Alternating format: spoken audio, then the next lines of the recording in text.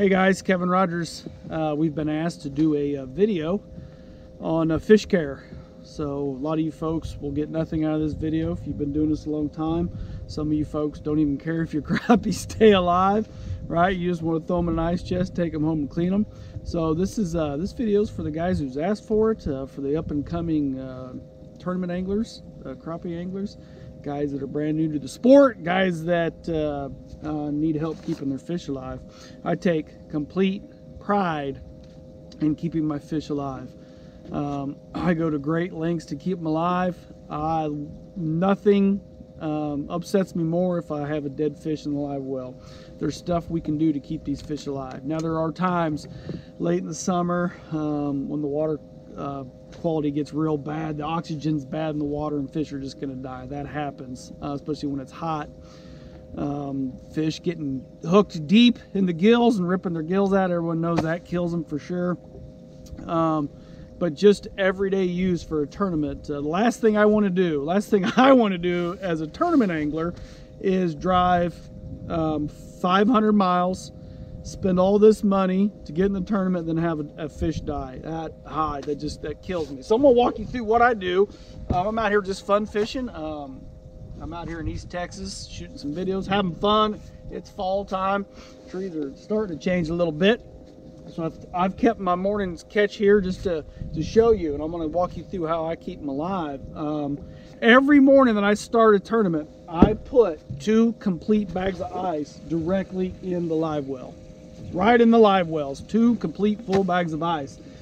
When I'm getting my gas at the convenience store, and I shut the live well. And when I get on the water, as soon as I launch my boat, I will pump the live wells completely full of water, lake water. And then I will never pump lake water into the live wells again the rest of the day. I won't do it.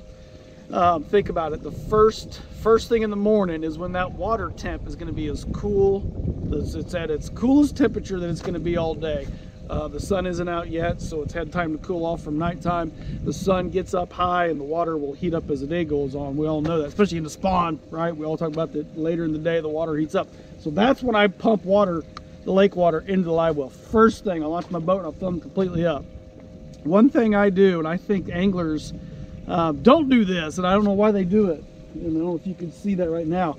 The recirculate. Every boat has a recirculate pump, where it just takes the bottom of the water and just comes to the top and it recirculates. I turn that on and I never turn it off, ever. There's a timer on it. There's 3 minutes, 5 minutes. I don't use it. I turn it on, I never turn it off. All day long, it's constantly recirculating the water. What's that doing? That's creating bubbles. It's creating oxygen. That's what keeps the fish alive. It's amazing to me. People will turn that off and say, well, it's going to run my batteries down, right? Go get new batteries. Nothing's more important if you want to be a tournament angler than keeping these fish alive. Turn that recirculate on, run it all day long. Huge. It'll keep the fish alive. Those fish have to have that oxygen to stay alive. Cooling the water down, I think that is massive. I think that's huge. I don't get afraid of dumping pure ice, and people say the ice has got chlorine in it and all this bad chemicals. I put enough stuff in there to kill anything that's in that water. I love the G juice by TH Marine. I love this stuff. I will go through. That's one tournament right there. I used 3/4 of a bottle in the last tournament I fished. I will just keep dumping that in there. If you get a fish that's hooked deep, you pour this directly in his mouth. This will help stop that bleeding. So I know Wally Marshall, Mr. Crappie's got one out. The G juice, same stuff. The old good Stay Alive. I like the powder. I like the powder and the liquid. I use both throughout the day. I put enough chemicals in there, it's going to kill anything that's in it throughout the day. So, I mean, don't we have the coolers nowadays, the technologies in these coolers? I will take a cooler full of extra ice throughout my day of fishing. If it's especially in the dead of summer, if it gets really, really hot in June and July, I will take a bag and I will dump that directly in there. Directly in the live well. Do not be afraid to put that ice right in the live well. You want to cool this water down 8 to 9 degrees. It relaxes those fish. So I put that in there, right? I put that ice in there and said all the chemicals. I pour that in there, dump it in there. That's going to kill any of the chemicals that was in that ice. I've never had ice kill my fish, but I treat my water too, so that's something that I do. Coolers nowadays, I always keep 2 extra bags of ice in my boat, not for drinks, but for the fish coming out of the day. That's how I keep these fish alive. I always check on them. Catching fish deep, you can give them the bends. That's a whole nother segment of how to keep the fish alive when you give them the bends. But cool that water down, guys. These fish are freaked out, right? We just yanked them straight out of their home where they've been living their whole lives, right here in this little box. Of course they're gonna freak out. The ice cooling the water calms them down. The chemicals that you put in there will calm them down as well. Something else that I do that I think is huge, is very important, is I do not keep more than 7 crappie in my live well at any time. So we're fishing these crappie tournaments, we can keep 7. I keep 7 fish here at all times, unless I've got one that's poor, that I've ripped the gill on, I think it might die, I'll throw an 8th one in there just in case. I wish it was a tournament rule, just like bass fishing, where you could only keep 7 in this boat. I don't think enough, our sport needs to evolve, crappie fishing. We need to have better fish care. People need to manage their fish better, just like the bass guys do. Taking care of these fish, very important. I cull my fish as I go. I never have more than 7 fish in this live well at one time. You put 30 crappie in there, and those crappie are going to take the oxygen, a lot faster than 7 will. I don't want 30 crappie in there stealing the oxygen from my big fish that I definitely drove 500 miles to catch. I don't want that fish to die. So I only keep 7 in there, and I cull as I go. It amazes me, guys still don't do that. We'll go to the weigh-in, and guys will be there, and they'll have 30 crappie laid on the floorboard of the boat. I'll have a balance beam out. I get to the weigh-in, I get my cooler out, I pump the water from my live well into my cooler. I hand my dad our 7 ropes.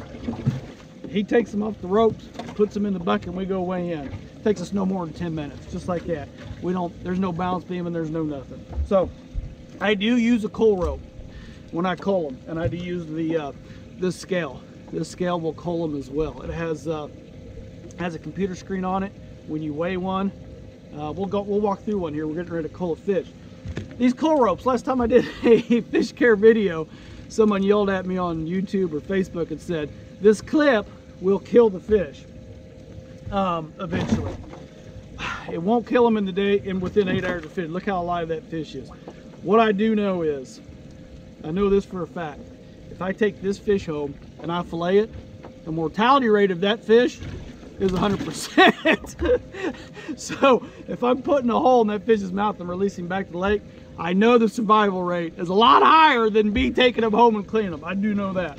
So I do use these clips, and that's how I identify my 7 crappie, and I weigh every one of them. Let's go through a scenario right now. Let me walk you through how I cull a fish. So I know my small fish, let's see in here, my little bitty guy in here. Oh, what number is he? So he's number 5 right here on the scale. Okay, number 5. And I just caught a big one. So I come to the big side. I don't know, I haven't even weighed him yet. I don't even know what he weighs. It's a giant. Oh, if I can catch him. He's so alive in his live, I can't even catch him. Golly. Yeah, I can't even get my hands on him. So, big old Texas crappie here. Woo-wee. Look at that. So, I'm gonna weigh him. I have 7 already in here, and I need to cull. So all you do with this thing, turn that scale on, clip him, just clamp him, not clip him, clamp him on his lip there. Woo! Look at that fish, how alive that fish is. That fish weighs 194. So you hit the lock button, you find your smallest fish on the rope, which happens to be number 5, right? 194, that's a giant crappie. Dig in here, find number 5, that's our small fish. Yeah, we're in Texas, that's our small fish. I throw him back, even though he's got a hole in his lip, he swam off. I come in here, I poke this guy right here, put him in there, and I stand up and I go back to fishing. It's that simple, and that's how I cull my fish. Something cool about this scale, I know exactly which fish to cull at any given time of the day. And it also keeps your total. It keeps your total 7 fish of what they weigh. So anytime throughout the day, I know what my 7 fish weigh. Right now I'm sitting on 12 pounds and 12. So over 12 pounds for my 7 fish. That's a pretty good day. You get 7 crappie over 12 pounds. That's pretty good. So that's it, guys. That's how I keep my fish alive. Everyone has their own way of doing it. Some guys run pure oxygen in here and keep an oxygen tank in their boat. I don't do that. I just treat the water. Ice is the #1 key. 2 things: ice, recirculating those bubbles all day long, right? Those bubbles. Bring you down here. I got to bring the GoPro right down here. Those bubbles recirculating right here all day long. You can see it foaming up in those bubbles. That is creating oxygen. I don't have a special system. I don't have anything. I have the stock, whatever came in the Bass Cat. Some guys put extra bubblers in here. That's a good idea. I know a couple of my buddies do that. They'll put a oxygenator or something in here and just create more bubbles. I sell my boat every year, so I don't do that. I just recirculate that water. That's what that's for. That's why it's on the boat. That is the #1 key. I don't think crappie fishermen are doing that. Now, for you guys that don't tournament fish, none of this pertains to you, so disregard. So this is you guys asked for this video, so here it is. Remember these coal ropes. These things are great, right? And just throw them back when you're done. Put it on the next one. All right. Hopefully that helps some of you guys. Good fishing. I'm gonna release these. I'm not keeping any. Black crappie. Show you the difference. Make sure you all know. Black crappie, spots, white crappie, lines. Good fishing.